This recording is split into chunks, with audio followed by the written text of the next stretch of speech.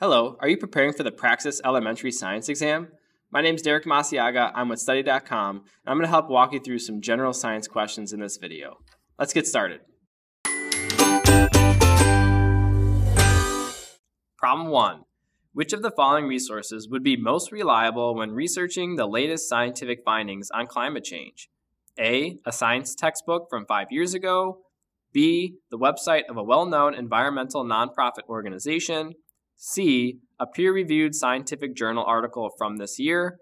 Or D, a recent documentary film on climate change. So looking back at the problem, they're highlighting two things that we need to know. Which one is going to be most reliable?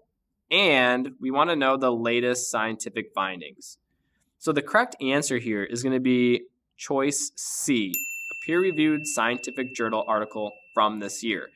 And the reason for that is that the definition of peer-reviewed scientific journal means that other scientists have read the article and have either researched it themselves or have duplicated the findings themselves. So that's what peer-reviewed means. We know that it's reliable because other scientists have taken a look at it, and it tells us that the article is from this year, and so that's going to give us the other requirement that it's the latest scientific findings.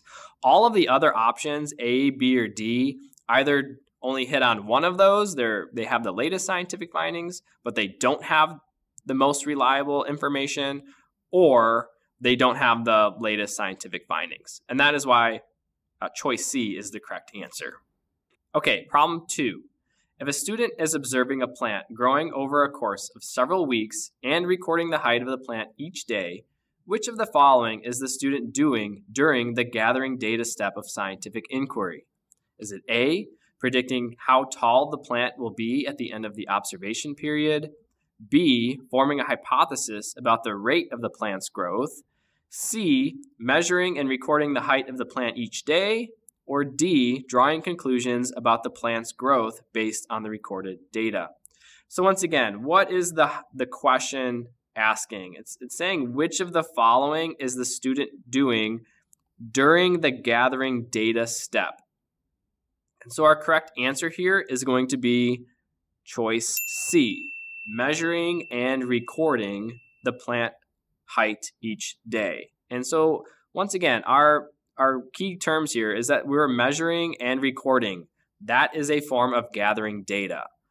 Option A is making a prediction. Option B is forming a hypothesis, and option D is drawing conclusions. Those are all different steps of the scientific method, whereas option C is specifically the gathering data step. Question 3. When using a microscope to view a sample, which piece of equipment adjusts the amount of light that reaches the sample? A, the eyepiece, B, the objective lens, C, the diaphragm, or D, the revolving nose piece. Okay, and the correct answer here is going to be letter C. And even if we didn't know that, we could probably, through process of elimination, kind of work our way to that answer. So like option A, the eyepiece. The eyepiece is that's the piece where we are looking into the microscope. It's literally where the eye is looking into, hence why it's called the eyepiece. Option B is the objective lens. The lens is the portion of the microscope that is actually magnifying the image.